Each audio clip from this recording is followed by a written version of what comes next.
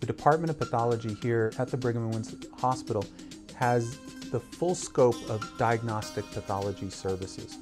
Really, a foundation of this department is that we don't just provide diagnostic services, but we do cutting-edge research, and that research is clinical, translational, and basic science research. But what makes us a little different is that that is just intimately tied in, woven into the fabric of this department, so that we have a bedside to bench and then bench back to bedside approach to how we participate in research and clinical care. The cytogenetics laboratory here at the Brigham has been one of the pioneering labs in that field.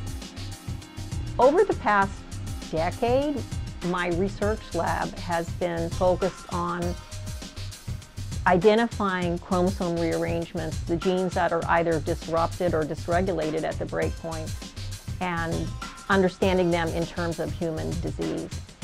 When we did amniocentesis for him, we found out that the baby had a chromosomal inversion. And the team here at Brigham was really amazing because they offered, first of all, a lot of support, and then they gave us access to a lot of testing possibilities, including a new methodology that Dr. Morton's lab was just developing. If we were not here, we were in some other place, most likely Julian would not be born, and we felt really lucky of having the possibility of getting access to this testing. Our molecular diagnostics lab is also one that has been moving the field forward.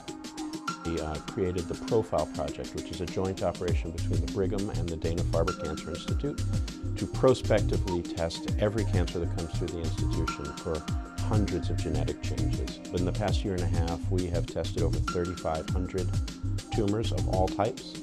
And we originally began with a mass spec-based genotyping system. And we're now moving to next-generation sequencing, which we're validating right now.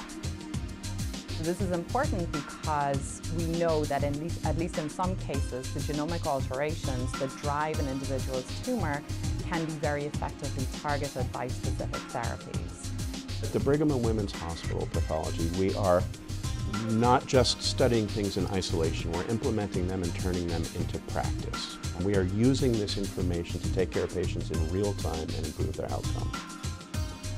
The work of Chris Crum and George Mutter has identified the origins of a number of different women's cancers and has provided the reagents that allow us to make more precise and earlier diagnoses.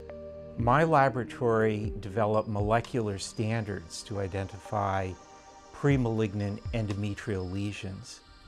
We correlated those with histologic findings under the microscope and changed care by revising diagnostic criteria as an endpoint. Dr. Crum has used biomarkers for ovarian cancer to learn that the earliest stages of that disease are actually in an adjacent organ, the fallopian tube. This has completely refocused clinical efforts on the fallopian tube as a means of cancer prevention in the ovary. I think what we're looking at with these advances is changing the incidence of cancer. So Lynn Bree and her colleagues here in the Department of Pathology are studying what's called the microbiome. We run the Center for Clinical and Translational Metagenomics at Brigham and Women's Hospital, and this is using next-gen sequencing and novel computational models to look at the complex communities of microbes that live on us and within us to understand their contributions to human health and disease.